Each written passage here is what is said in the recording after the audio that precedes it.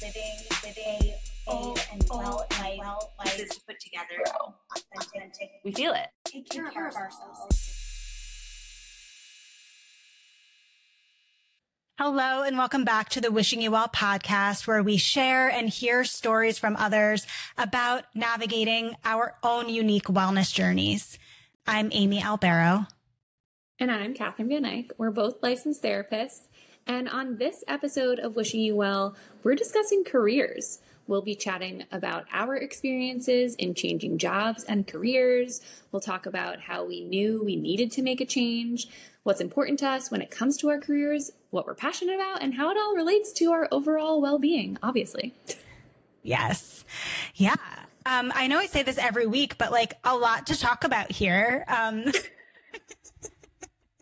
It's a lot to unpack. A lot to unpack. And we'll get to it. But we have to start out with our self-care check-in, of course. So what is your self-care looking like this week? Okay.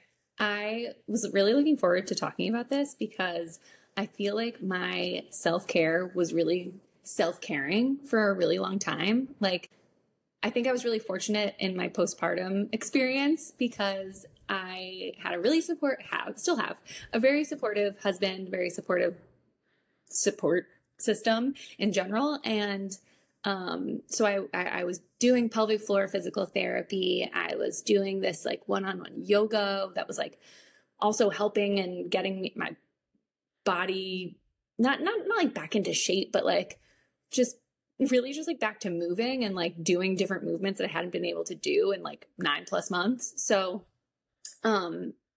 those were just like two huge things that I'd been doing for a long time that has since changed. So you know this, our listeners don't really, but like I'm buying a house, which is really cool. But also, whoa, also big expense, scary. And so I know that I need to make some other financial adjustments. So those things are not happening anymore, but also not just because of the financial shift in my life, but also because I'm at a different part in my postpartum journey. And so I don't need those anymore. Like I am like working out on my own. I'm feeling like myself. And I just don't think I need those extra added cushions or not even, okay, I shouldn't call them cushions, but like just those added, supports. Yeah, those added supports to my support system. Like I don't need them anymore. And I feel good about that. Like I've kind of like graduated, but it was also like such a nice treat. And so I'm going to be missing out on that. And I just wanted to point that out because this isn't so much of like what I have planned, because I think I still need to figure that out. But like this is a big shift. So self-care is absolutely making changes with that. Mm-hmm. And I think that that's worth talking about because we go through big life changes, not all the time, but like we are going through big life changes when those big life changes happen. And sometimes our self-care has to evolve with it and has to, No, I'm absolutely. And I feel like it's such on theme, at least for my view of what we're going to be talking about on our episode today, in that through life and in order to support our own well-being, there are trade-offs, right? Like, and so there's like, of course, this huge milestone, financial milestone, life milestone of buying a home, which is amazing and probably in so many ways will contribute to your well-being. But with that means that, yes, certain things have to fall off or you need to adjust. And like that is life. And it would not be contributing to wellness to keep everything on the table as much as you might want it to. But there's time, money, energy, all of that stuff. We can't have it all the time. And I think it's like knowing when to say when. And which goal or priority is at the top of the list. Like listening to that is really meaningful. And so I think I'm really glad that you brought this up. It's so fitting, I think, for today. No, you're right. It is. And I think it's also something that like sometimes we just get so attached to things, like attached to our routines, attached to certain self-care items that we look forward to every week or every day. And yeah, it's just not right. Not reality most of the time. And other than emphasizing self-care so much, like we are emphasizing the realities of self-care and that. Yeah. So I just wanted to highlight that, how it's happening over here. Mm-hmm. Right. And I guess, and it's good for me as your co-host here to be aware of so that I can still check in and make sure self-care is happening, even though it's going to look a little different, at least for the time being. Yeah. Yeah. Thank you. Thank you for doing that. So how about you? How are you? How is your self-care? Yeah, I'm good. I met with a colleague today and she was like, Amy, you look so relaxed. I haven't seen you look this relaxed in a while. And I feel that way. And a lot of that has to do with just, my schedule clearing up quite a bit, but I had such a cup filling weekend that like it felt very restorative. So, I guess along with that, I have a self-care update, which is I shared on a recent episode of the podcast that my self-care was around a fitness related goal that I had. And so I had the fitness event this weekend and it was amazing. I met my goal. I crushed my goal actually, which I feel really good about. What was your goal? So I wanted to finish the event in an hour or less.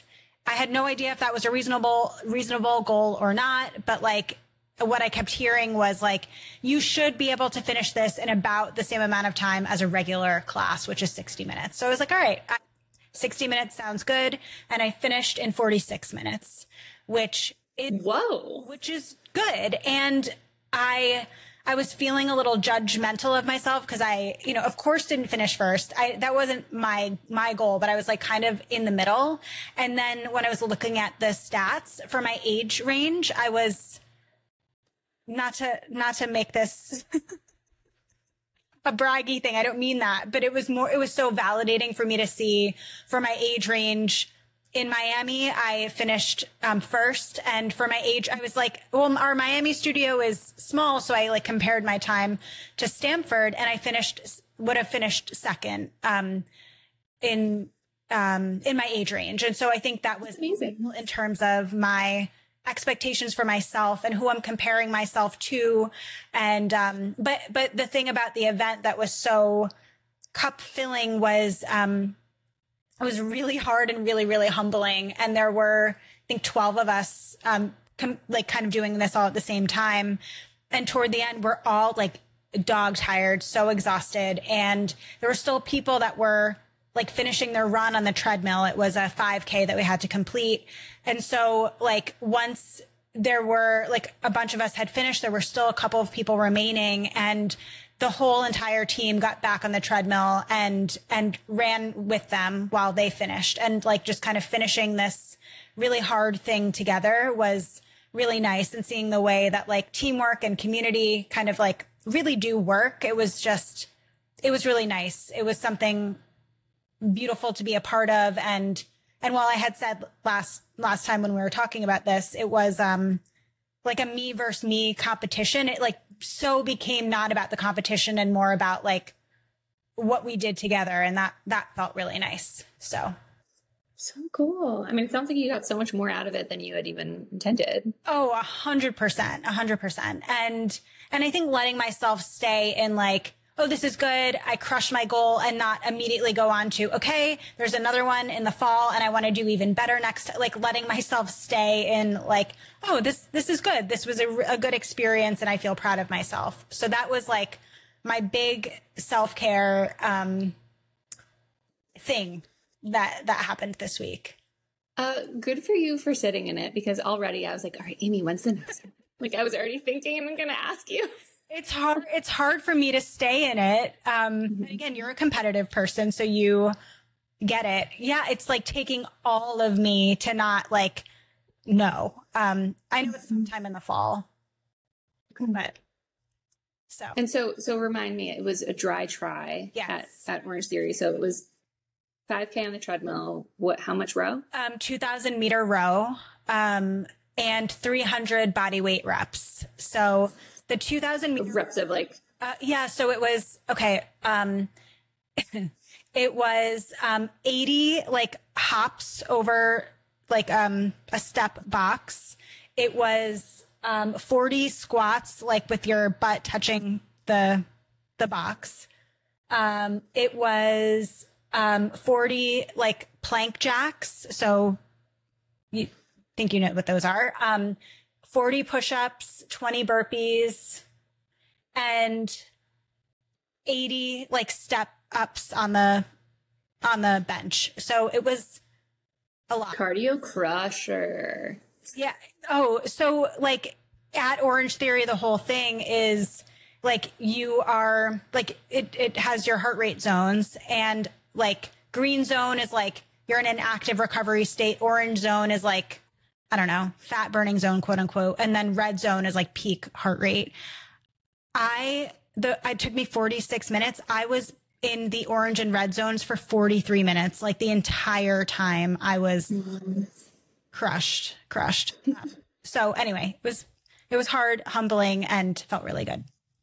So nice. Yeah. And also just such a nice experience for you to have that community experience in Miami, where you're new, Revive's new in Miami. Yes. Yeah. And that's like what I kept thinking about, is the reason that I joined a gym to begin with was because I was looking for community, and I felt like so affirmed that I had found it over the weekend. So that was nice. Yeah. Yay. Yeah. So that's what's going on over here. But I'll keep you updated once I know the next date. But no. Don't listen to me. Continue sitting in this. Enjoy. Reap it. Yeah. Yes. So yeah, that's what's going on my end. Fantastic. Yeah. Okay. Well, we will always check in with each other. We'll do it next time, as we always do. But for today, let's get into our topic. Yes, let's do it.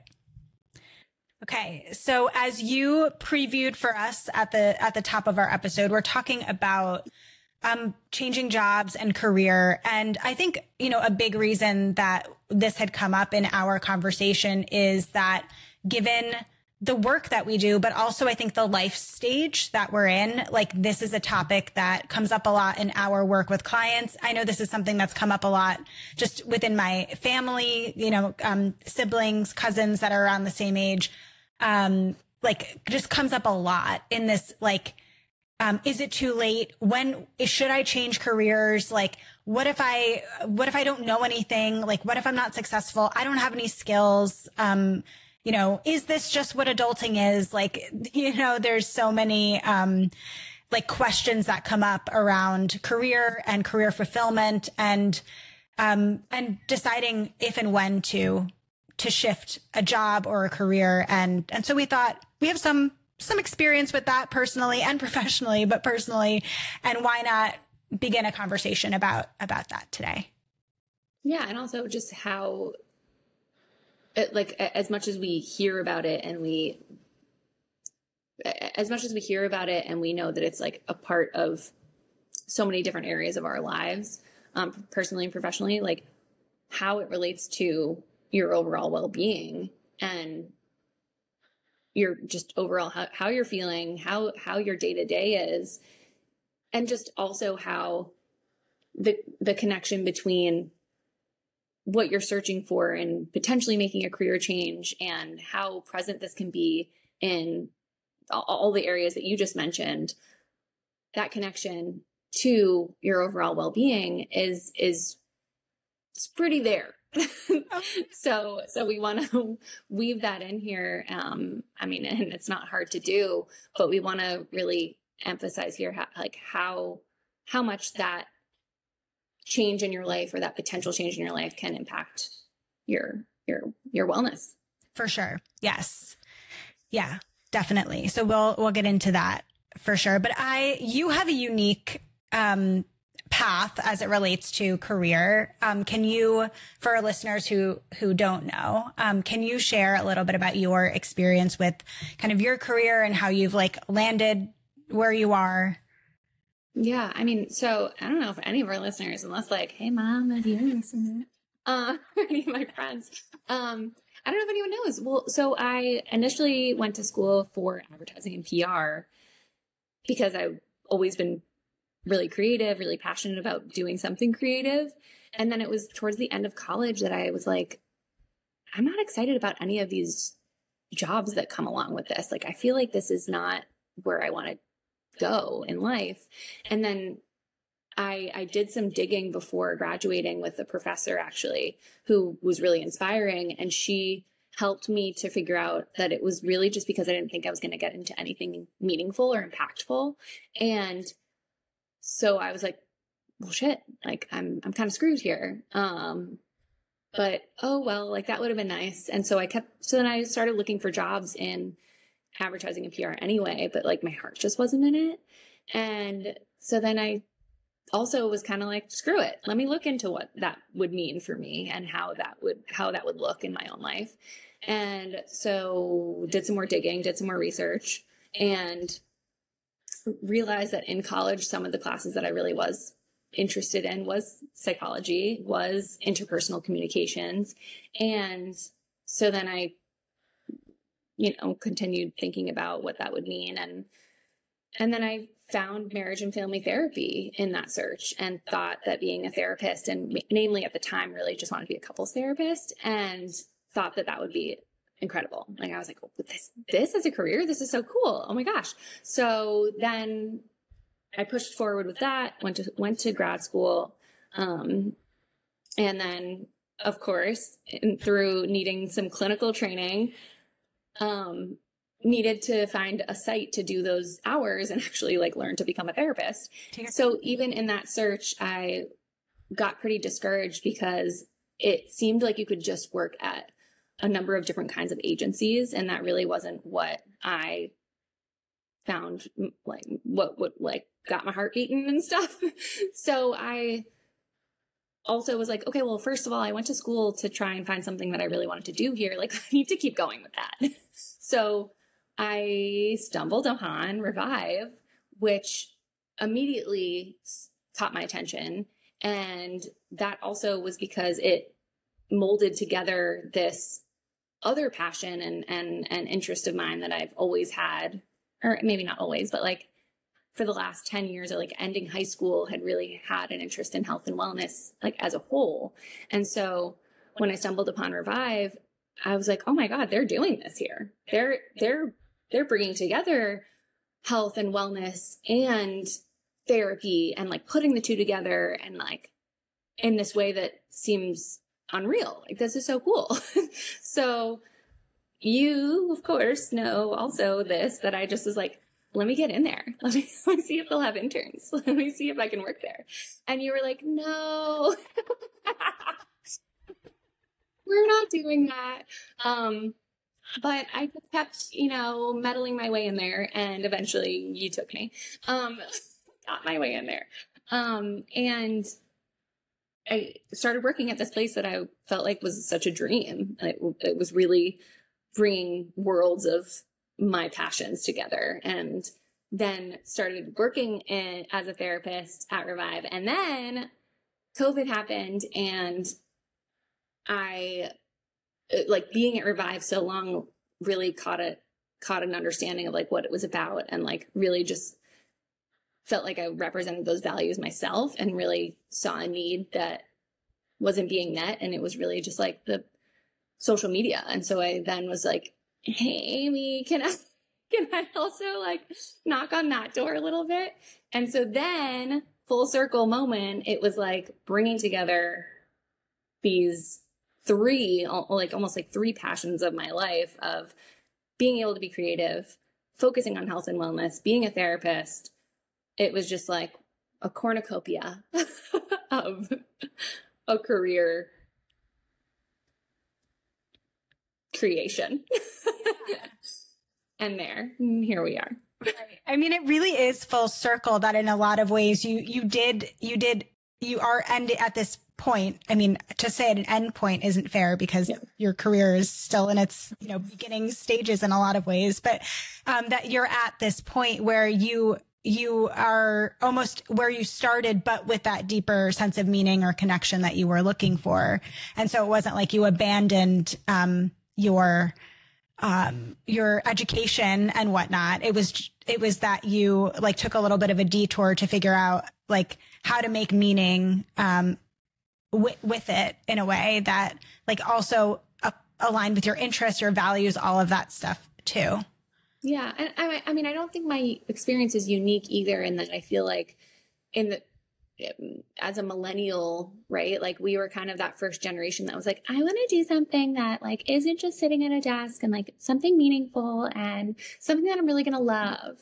And I'm kind of like mocking it, even though like I totally am such a hypocrite. Like I am that person that was like, I need to not sit at a desk all day. Mm-hmm. I think like there's so many people out there that really like have the same, if not like a similar experience to searching and searching and searching for that. Yeah. Quote unquote perfect. Oh, for sure. Thing. And one thing that you alluded to this, but like, you didn't necessarily like give yourself such a pat on the back about it but one of the things that I think is also responsible for you having this trajectory was how much you advocated for yourself and how you put yourself out there. I mean, and Catherine's making light of when she kind of found Revive and had this conversation with me, but she like really put herself out there in a way that was vulnerable, was assertive and in a very appropriate way. And then she kept in contact with me, and just kept following up again in a way that was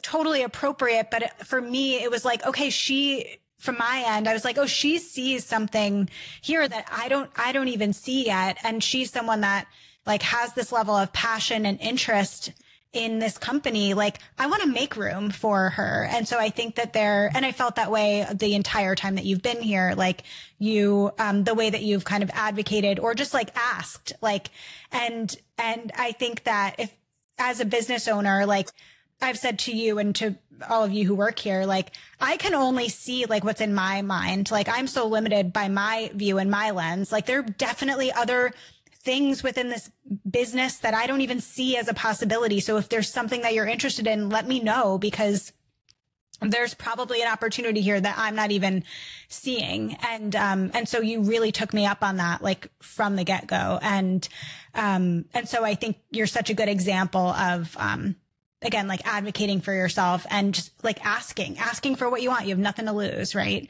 And that, first of all, thank you. And I appreciate that. But like, what do you think it is about advocating for yourself, or like actually like somebody going to their current job and like trying to carve out something that maybe doesn't exist just because they're interested in it? Like, what do you think it is about that holds people back from putting themselves out there like that? Yeah, I think, well, it's really vulnerable. And I think fear of rejection is a thing.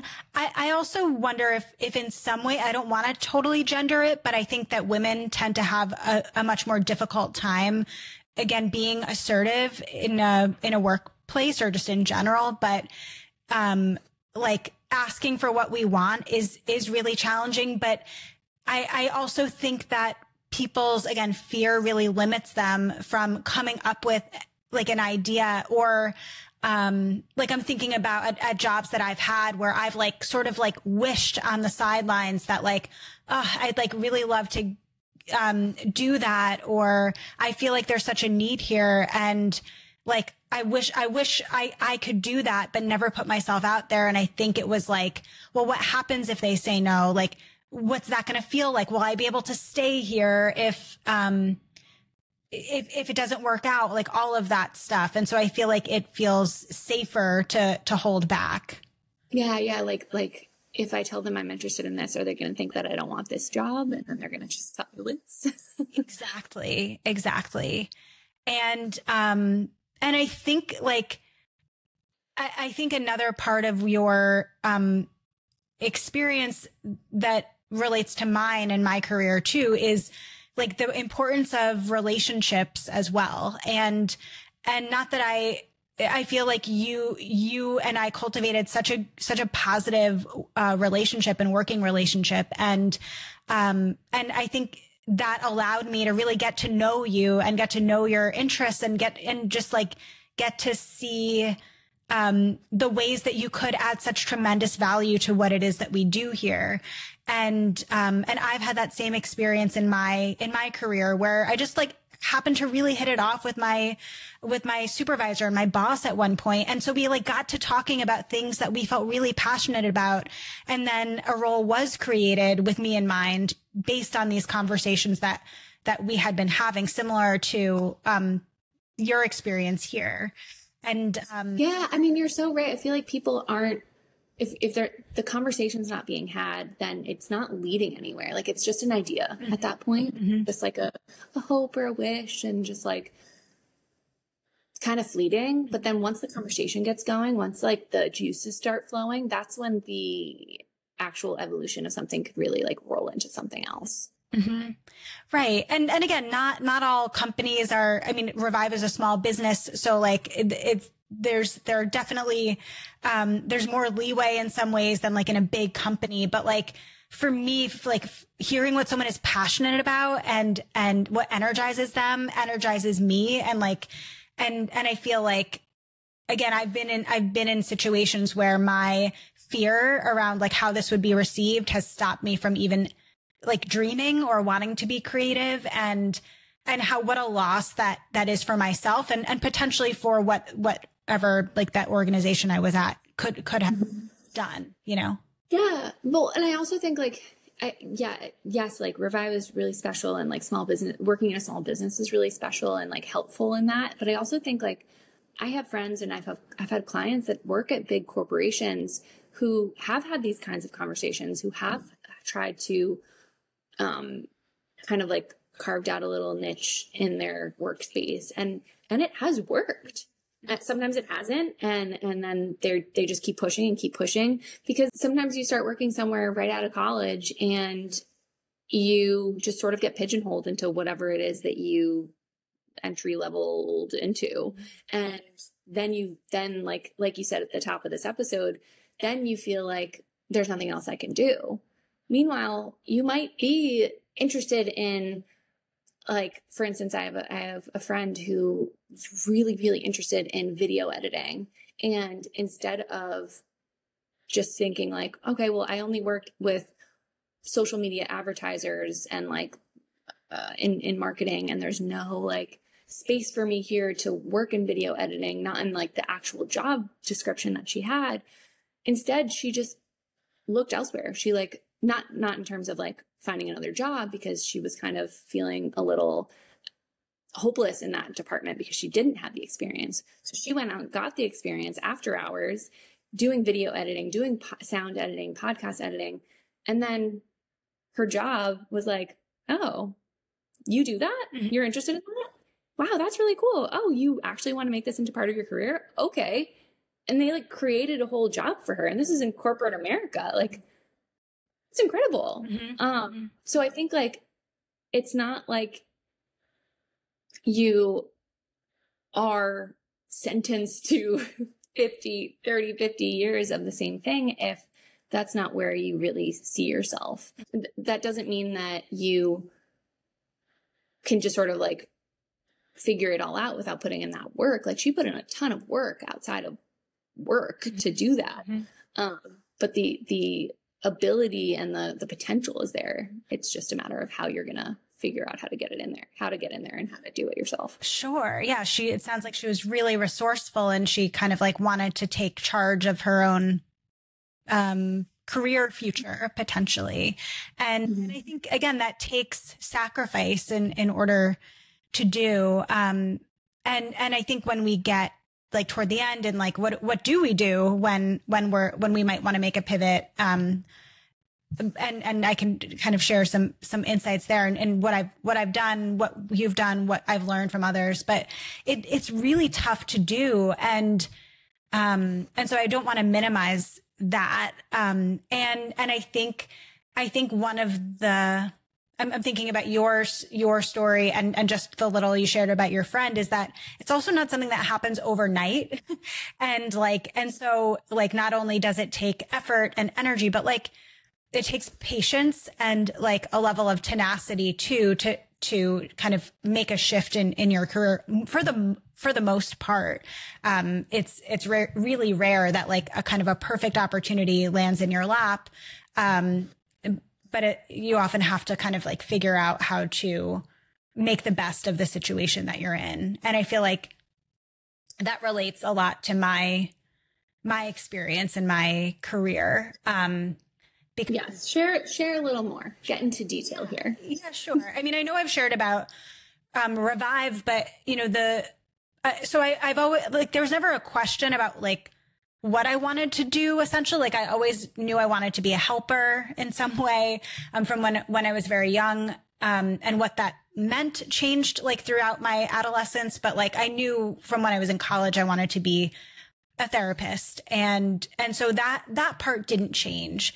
I graduated grad school in 2009 in the height of a recession. And so there weren't a lot of jobs out there, and the therapy world isn't what it is now. And so I just had to take whatever I got, and it ended up being 2 part-time jobs in settings that I probably would have never picked if I felt like I had more of a choice, which I didn't. And so I feel like so much of my career for the first 10 years or so was out of necessity and like just having a job. And then as my husband and I got more serious and started living together and talking about a future together, me having a job that had stability. My husband worked at finance at the time, and he worked in, he was a trader of mortgages, and this was at the height of a recession and the mortgage crash. I don't even know if that's like the right terminology, by the way. But that sounds accurate. And so there was so much, instability in terms of his career. And so he was, like having to shift, companies. I mean, it felt like every year and a half, just given the instability of the market.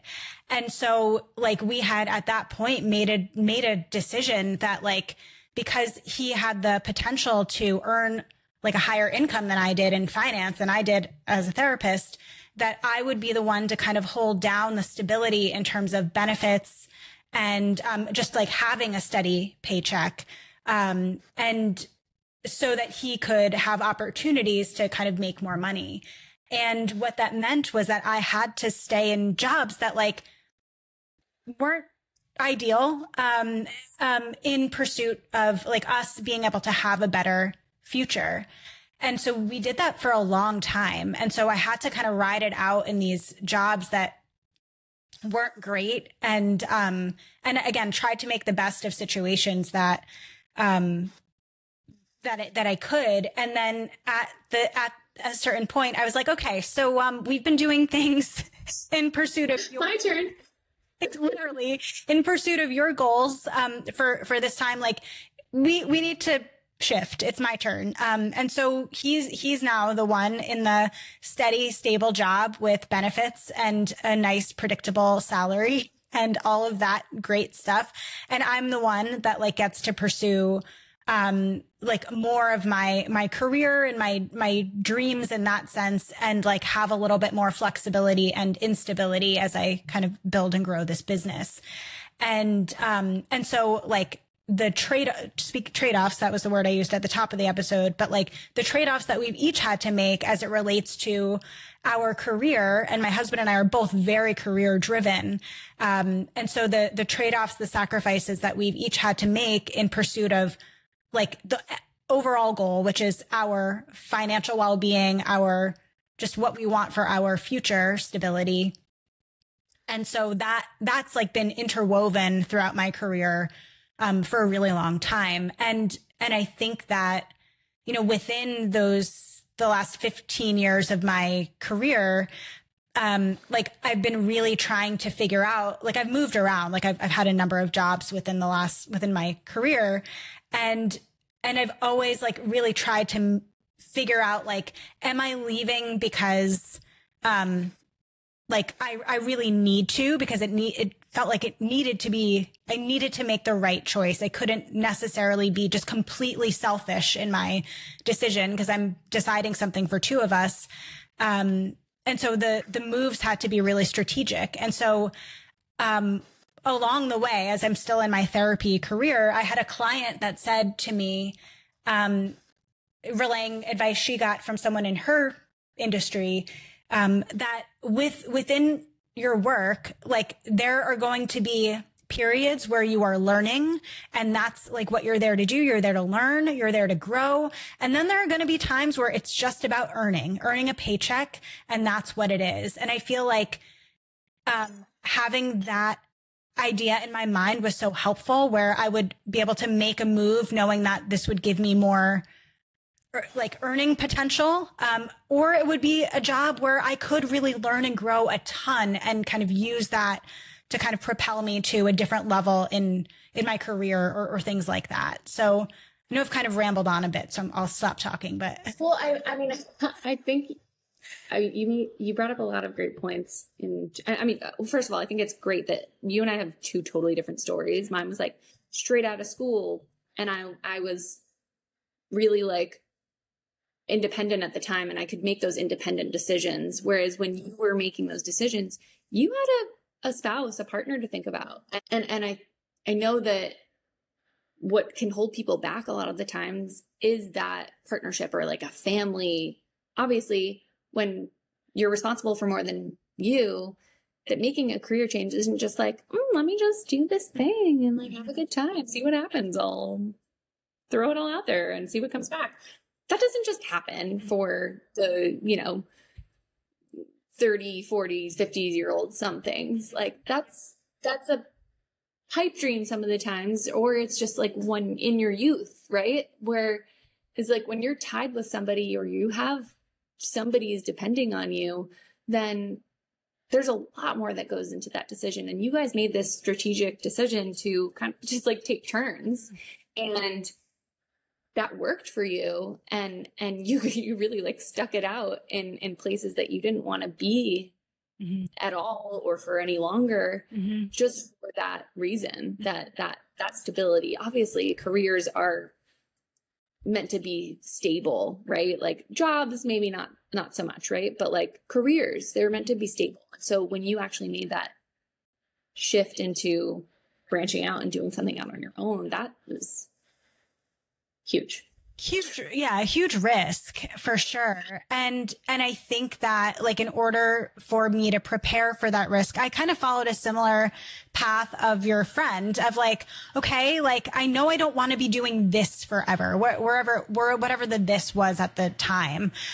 This is, yeah, paying the bills and like giving us health insurance, but like, this isn't it. Like, this can't be it. And so I started a private practice on my own.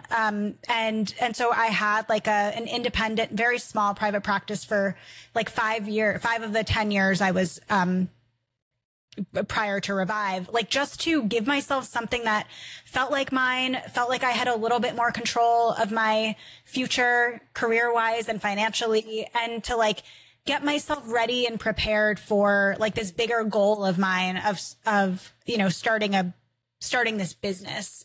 And so that like, again, took sacrifice. I was working nights and weekends. But like that, it was kind of what I had to do in order to get myself to where I wanted to be. I think that's like the unsexy, unglamorous part of career that like people don't really talk about. Absolutely. Yeah. And I think like I really glossed over and kind of made a very uplifting story out of mine too. But there were times where I was crying. There were times where I was just completely lost. And I remember especially like the summer after I graduated college, feeling like I was like a disappointment to myself, a disappointment to my family, that I didn't just like go get a job right away and just like go do it. And my friends, like comparing myself to like what they were doing, like I felt awful. Mm-hmm. And it was months and months and months until I figured this out.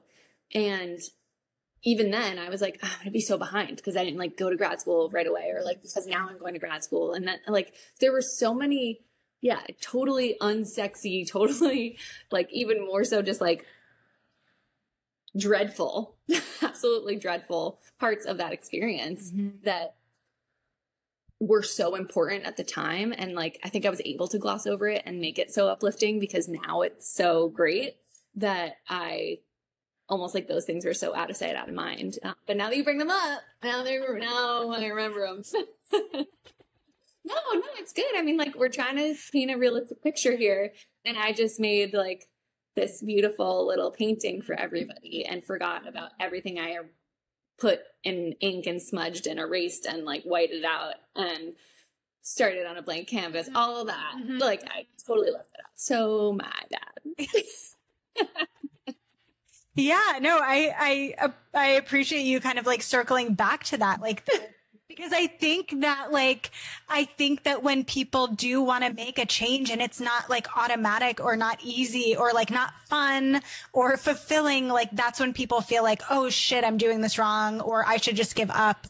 And so like, I don't think either of us are saying like, there's a guarantee if you stick it out, it will work out.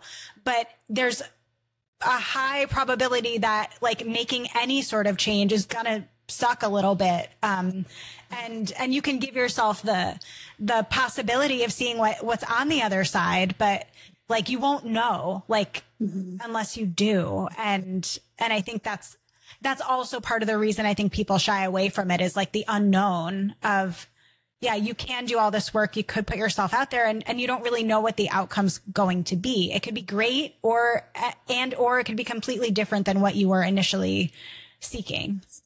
Right. Well, and there's that idea too, like, I don't know what I'm going to put myself out there for, like, other than myself, like, what am I actually doing? Like, I'm unhappy, but what else do I do? There's that.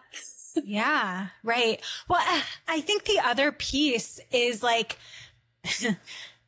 I don't know, coming from a therapist, I don't know how this is going to sound, but like how much unhappiness in a job is reasonable and to be expected, and how much unhappiness is too much unhappiness. Like, that's a really great point, because I think I had this whole,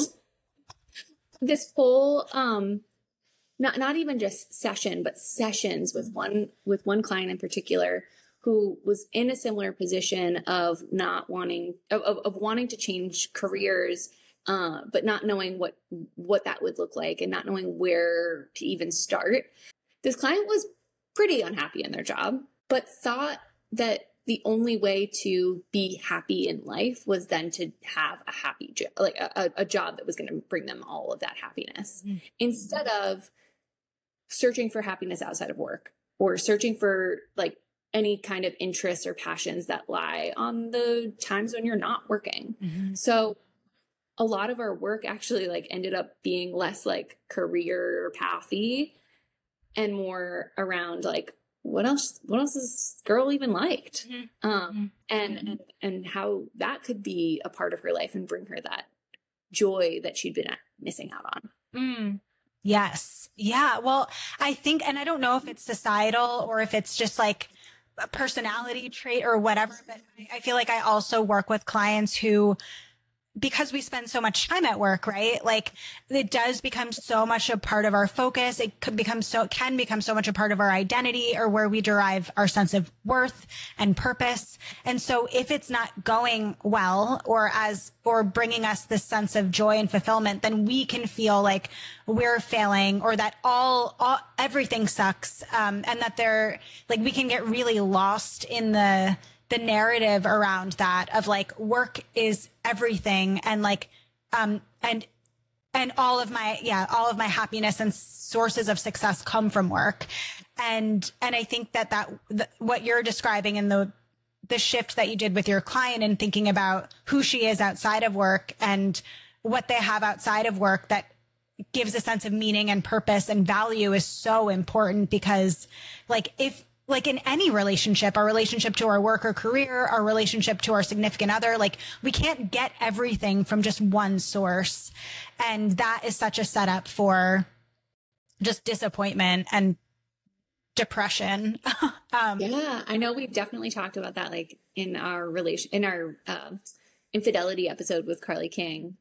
We touched on that whole like Esther Perel idea about like getting what you need from different sources and not just one person. And yeah, you're right. It totally makes sense here with your career. Mm-hmm. It doesn't all have to be about the job. I think like for you and for me, it felt like it had to be. And like, maybe if I'd waited some time, maybe I could have figured out a totally different path for myself that didn't mean going back to school, that didn't mean bringing me to where I am today, but I would have found that joy elsewhere. Mm-hmm. Like I have no doubt in my mind. Am I like not happy with where I am, but like, is there a doubt in my mind that I couldn't have figured it all out in a totally different way? No, like Mm-hmm. I think that it can go both ways. Yeah. Yeah.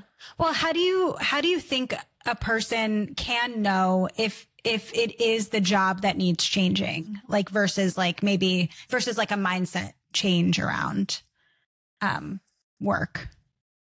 I mean, if they're kind of like checking all those other boxes that we just mentioned, like if they are doing all those other things, right? Like they're engaging in those other areas of their life and they're still not getting that Mm-hmm.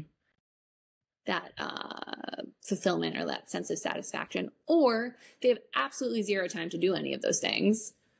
Mm-hmm. They're burnt out. They can't access any other part of themselves because work is just taking it all out of them. That could also be a need. Mm-hmm. Mm-hmm. Yeah, I think, both sides of that spectrum, I agree with. I'm thinking about, like if you're in therapy and like most of what you talk about is work, like that's really good information about like how much space your work takes up in your life. But I've definitely been in periods of my life and career where I've been like, damn, I am depressed. And then I have time off from work and I'm like, oh, no, I just hate my job.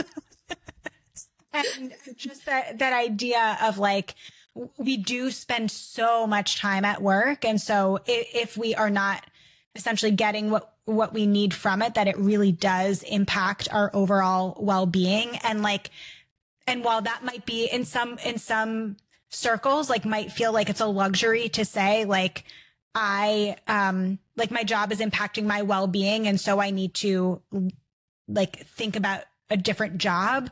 That is a really good indicator that something needs to shift within your job or within the way that you view your job or your relationship with your job. If you feel like your mental health, well-being are like coming at a great cost, for sure.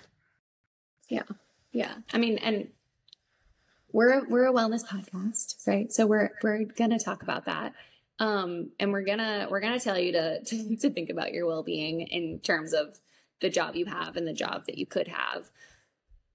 Also, we both touched on these different points in our kind of like finding our job journey that we were pretty down in the dumps. So I would love to know from you, like, what were some ways you took care of yourself during that time? Because like, you didn't just wait until you created Revive to kind of take that deep breath and enjoy some parts of life. Like, how did you actually take care of yourself then? Yeah. Well, I feel like doing this podcast every week, like really illuminates for me that I have been through a lot of shit. Throughout my career, one thing that has been really consistent for me is the relationships that I've been able to cultivate within my workplace. And sometimes like for better or worse, like definitely early on in my career and being young and lacking maturity in general, like the workplace relationships definitely added to the sense of like toxicity in like all we would do was bitch about how much we hated our job or like, you know, all of that stuff. And that didn't help. But having a sense of community or just like feeling seen and understood with my like colleagues was helpful. I also, in our work, we have a supervisor, I guess, like in a more corporate sense, it would be a manager, where I was able to kind of form a relationship with and utilize them for support and also mentorship. I feel like I've even at the depths of feeling lost and like in the suck in my work, I feel like I've tried to let myself see the bigger picture of like where I wanted to go. And so like, even when things were really bad, I feel like I still let myself dream and imagine a different experience for myself and then talk about that with my manager and just like, these are things I'm really interested in. Like, how did you learn more about that? And just still being a learner within my experiences, even though I couldn't necessarily access like the practical part of applying those learnings, but like letting myself still have room to imagine that things could be different and then trying to gain some mentorship from someone at these organizations that I was in. And that really helped because it felt supportive. It helped me cultivate hope. And it helped keep me interested, and like tapped into a sense of maybe not current fulfillment, but that there could be like the possibility for more. So it really kept you like thinking about like what could be, what kept your eye on the ball. Yes, kept my eye on the ball for sure. And I think, you know, within situations like, again, where I was feeling not quite so happy or like not quite like taken care of in my workplace, like I really also tried to utilize it like as a relationship. Like, okay, I'm putting in this, what I'm getting out that. So like I'm putting in my time, my energy. Yes, in return, they're giving me a paycheck. So kind of like seeing a bit of the transactional piece of it, but also realizing where I might not have been taking advantage of the full benefits. So like if there were opportunities for trainings that my job offered, I was going to take them. I was, you know, I think I felt like in a mix of like rebellion of like, you're taking so much from me. Like, let me take back in parentheses, what you already like paying me essentially, but like making sure I took advantage of my PTO, like any training opportunities, I took them, like just to feel like I was getting something out of this, was meaningful. And again, I've worked in smaller organizations, but in big corporate settings, like it's likely that you have access to like LinkedIn Learning or, you know, just resources because you're tapped into an institution or an organization that has these things that you might not even, that you have at your disposal that you might not even be taking advantage of. So like, I also was like, I'm just going to get as much out of this opportunity as I possibly can. Yeah. So good. I mean, you're just like sticking it to the man. Yeah, and just like this, so stupid. But that's what it felt like, and it made me feel good. Well, you did what you could. You felt really stuck at the time, and yeah, I mean, you felt rebellious doing it, but like it really was included in what you being offered. So, like you were doing anything wrong.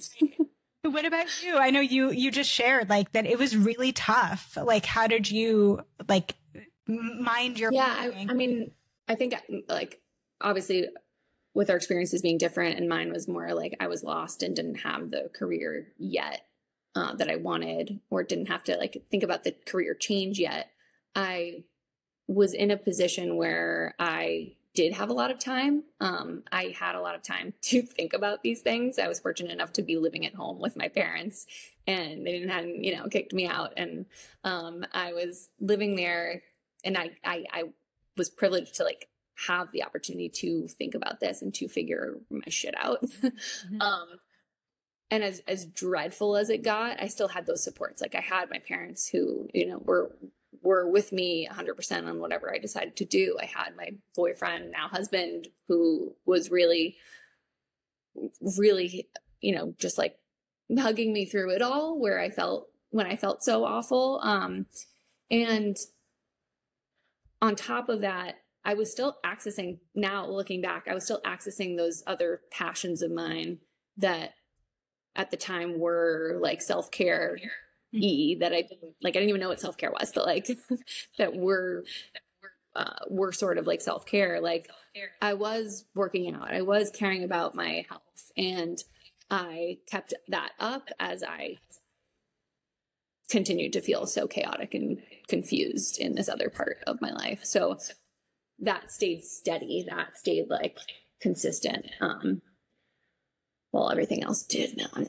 Mm-hmm. Yeah, I love that, what you just shared. Like while things were kind of in flux and there was kind of uncertainty and insecurity, that there were things that felt consistent, secure, and that you can lean into habits when everything else was kind of up in the air. I think that's important. Well, and I think like a lot of the times too, when somebody's making a career change, like in a position that you were in, maybe, where maybe all that they feel like they can do is rely on those supports at work, because maybe work is all consuming. They don't have time to access all these things like I was able to. So instead, maybe that way that they took care of themselves was just getting a good night's sleep. Maybe the way that they continued to take care of themselves was eating breakfast that one morning or every day, or making sure they took their lunch break. So like there are those little bite-sized self-care that you and I talk about all the time that are much more accessible maybe for that person that's in a career like crisis, that where they don't have any time to do anything else. Yeah. I think, and if I'm honest, like self-care for me was like not such a thing back then, because I didn't think I realized even what it was fully. But I think you're right in that, like, even in any times of crisis, leaning on just the little things that we can still do is so meaningful. And I think, you know, I shared this when we had our kind of catch up episode at the beginning of 2024, like times in Revive's recent history when I'm feeling like at a state of career crisis of like, I don't want to do this. Like just trying to, again, lean into what is there and the supports that we do have to carry us through to where we are out of crisis enough, like crisis of mind, so that we can make like a rational, intentional next step. One thing, I don't know if this kind of pivots us as we're nearing the end, but one other thought I kept having is this idea around whether it's changing jobs or changing careers, either way, that I think another thing that stops people, you've said this, is feeling like I don't know enough. I don't have any skills. And I think I've been thinking a lot about that as, again, someone who has no skills as a business owner or has any business acumen, and then I like recently made this shift where I'm, you know, teaching graduate level classes, and something I have never done before, have no training in. Is there training for that? I don't know. But like how quick I am and other people are to say like, I don't know anything. I don't know anything about this. I've never done this before. And just we go down this spiral and we forget what we do know, like, and we forget like all the things that we have learned, whether it's in our career or just in our life, our own experiences in getting us to this point in our life that probably relate to skills that we do have that are aligned to what it is that we want to do. We're called to certain things because they must align with us somehow. And so I think that before you count yourself out for an opportunity because of what you feel you don't know enough about yet, like to give yourself some permission to to imagine or to look for evidence to the contrary, because that's probably true. Yeah, I'm glad you said that. I think that happens a lot of the time. Also, from personal and professional experience. Yeah. Okay. I love hearing about career journeys. And I think, as we've been talking about Wishing You Well in general, one thing that we've really loved is just hearing about the unique paths people take to get them to where they are, this whatever state of being that they're currently in. So you're definitely going to hear more stories like this, or maybe not. Hopefully not like this. Hopefully really really different from ours in the coming weeks and in the future of this podcast. So stay tuned for that. And if you have a story around your career and getting to where you are currently that you think it would be interesting for us to know about, don't hesitate to share it with us via email at wishingyouwell@revivecfw.com. We love hearing from you. And we also love any guest suggestions, topic suggestions. You can email us as well for those. You can also check us out on social media at Wishing You Well Pod. And follow us on our kind of parent company Instagram at ReviveCFW. You can follow Catherine at Catherine Van Eyck, me at Amy Albero, LCSW. And we will be back next week with more. But until then, we are wishing you well.